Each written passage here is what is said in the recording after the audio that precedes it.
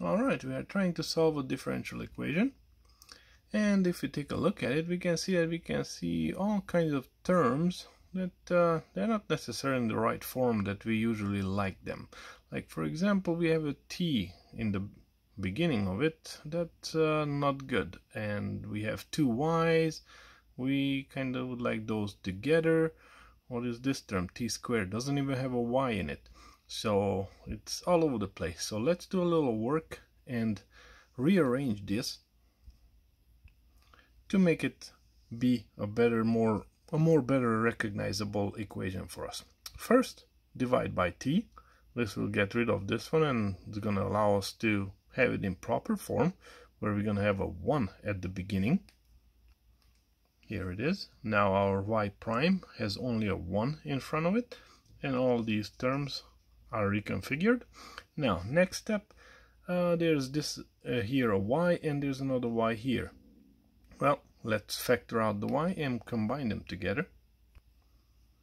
Here it is, 1 minus 1 over t times y, these two together. Now all we have left is this t. I don't like this t on this side, so usually when we have this, it's good to throw it on the other side of the equation sign, and therefore we're going to arrive to a form that we can see, and it's much easier to recognize that it's a nice differential equation. Y prime, we have a y here, and here we only have a simple function. And if we take a look at it, we can see that this would be our px and rx, and there's nothing else. So let's go ahead and solve this with the integrating factor. Here's the formula for it. If you guys forgot it, a quick reminder. Now I'm pretty much proceeding by plugging stuff in. Here it is, our integrating factor, e to the integral of p right here, right? So we're gonna go ahead and plug it in. 1 minus 1 over t, that's our p, this everything that's inside the parentheses. Take the integral of 1 is t, integral of minus 1 over t is minus ln t. Now we're going to proceed to break this up. E to the t divided by the negative shows that we have a division, right? So that goes in the bottom, and e to the ln t. And the e and the ln cancel each other out, so all we have is a t. So e to the t divided by t. Now the next step in this process, we're going to take the integrating factor and we're going to multiply our equation by every single term of it with this. And we're not going to use this form, we're going to work with this form right here, the one that we turned into a nice form. So take this times the integrating factor, every single term.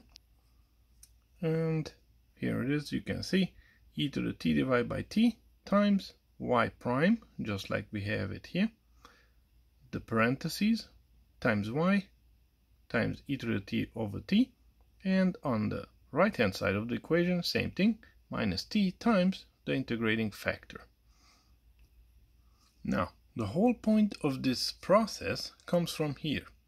Now, recall from your calculus when we did the product rule, f times g, take the derivative of it, is equal to this right here, the product rule, right?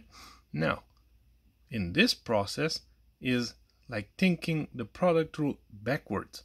Here we arrive to this side, and to continue we're gonna transform this back into the left hand side, and that's what's happening right here. This and this is the backwards product rule arrive to this derivative of e to the t over t times y. This thing turns into this right here. On this side, the t cancels out, so all we have is minus e to the t. Now, this equation, I'm going to take an integral of both sides. This will get rid of the derivative over here, and over here we just have to take the integral, which is right there, minus et plus c. don't forget the c. Now we want to make sure that we express our solution with y by itself. So y equals, get this one on this side, and there you have it. T over et times, in parentheses, minus e to the power of t plus c.